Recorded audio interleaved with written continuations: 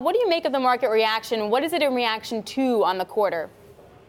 Well, look, the stock's run up a lot lately, and they had a very strong quarter. The North American business, apparel business, was a little softer than expected, and the gross margin missed by a fraction. However, the overall business, is exceptionally strong. I think that the stock's down 1%. I mean, it's still poking around its all-time highs.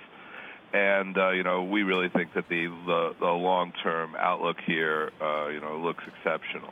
It's interesting also because with all the controversy over the NBA and China, we're still seeing strong sales of Nike overseas.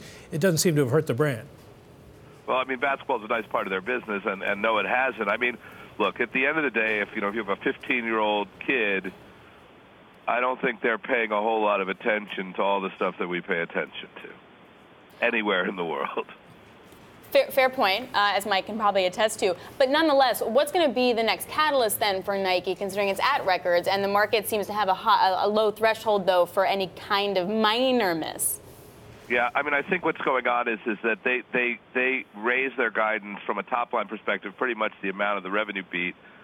But they're doing, their digital and all their direct businesses are growing exceptionally well in the high double digit, mid-high double digit range, and that business, it's harder to predict.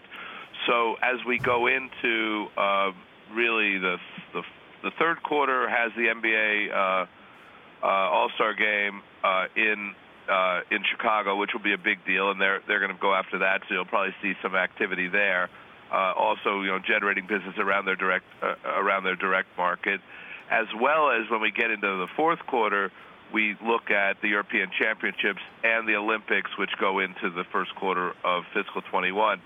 So there's a lot of things going on. I believe that's going to, really continue to accelerate their direct business, which runs higher margins, which, we think, is just harder for them to predict, but I think they're very confident that they have that in their back pocket.